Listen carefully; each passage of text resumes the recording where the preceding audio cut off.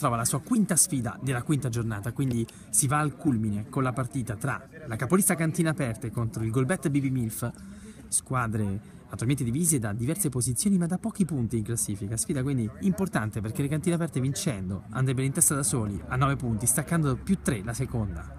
Proietti. Ecco il gioco, vedete subito lo scambio che porta Proietti all'inserimento. Proietti calcia! E la mette dentro al primo sussulto Cristian Proietti, con l'azione tipica da calcio a 5. Entra sul lato destro dell'area e trafigge così il portiere. Ha giocato così la conclusione di Proietti. Pistilli trova un gran varco qui per Fornelli. Fornelli punta al Pileri, prova il pallonetto, pallone alto, grande chance per i Milf. C'è lo spazio qui per la giocata che porta alla conclusione in rete. Ancora Cristian Proietti, ancora le Cantine Aperte, 2-0. Un destro che sibila il palo e poi si insacca per la rete del raddoppio. Ancora per Pistilli che ha tanto spazio qui, serve intelligentemente cara la parata di Pileri. Ancora Proietti che parte. Proietti, break centrale, il suo che calcia e trova la tripletta personale. Hat-trick per Proietti. Viene lasciato tutto solo, tutto il tempo libero di calciare in porta. Ancora per Cara. Cara la gira bene su Faraglia. Attenzione a Faraglia. Che parata però di Pileri. Gli occhi siamo già da questa parte con Proietti. Situazione importante perché è 2 contro 1. Mette lunga. Il pallone passa ma va sul fondo. Chance da una parte e da un'altra. Palombi. Pressato Palombi.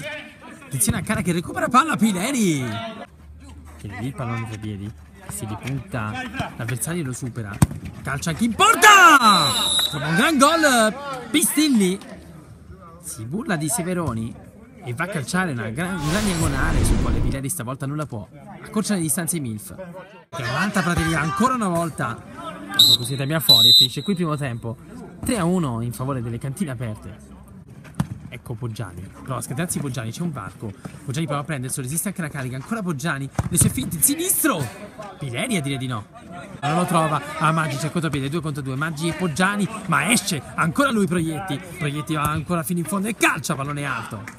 Si è accesa la partita. Ancora più di Gioia, ancora qui protegge palla. Gioia fa partire Proietti, gran palla per Proietti che da solo davanti al portiere si divora il poker personale, si divora soprattutto la chance di poter chiudere la sfida. Maggi cerca ancora Poggiani, perde palla, attenzione al contropiede perché ora c'è il solito Gioia che si libera e trova il sinistro, giusto, come al solito. Andrea Gioia, 4-1, su azione di contropiede.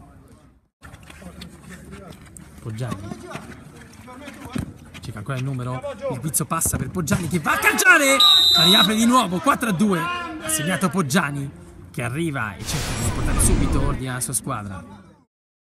Bartucci, attenzione al suo sinistro, sceglie il sinistro di Gioia, Gioia calcia, c'è la palla degli Arcangeli. Ricomincia ancora per Fornelli, ora sono cresciuti i ritmi perché è cresciuto anche Poggiani col suo intervento in campo, col tacco per andarsi nella magia. Poggiani ancora la palla è buona, Poggiani calcia ancora, Pileri. Non sopporto, Pistilli ha tempo di stoppare e coordina la conclusione che viene deviata alta.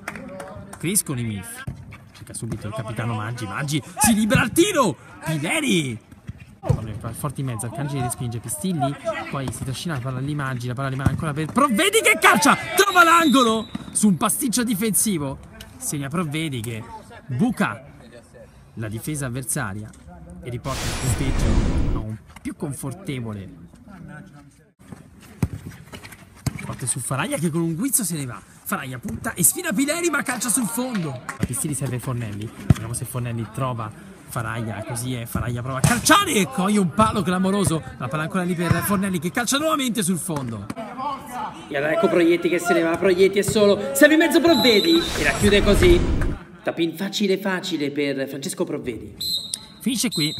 Le Cantine Aperte si impongono e prendono la testa della classifica. Vincono con ampio margine. Una bella prova di tutta la squadra, in particolar modo di Proietti che nel primo tempo con la tripletta ha spaccato la partita.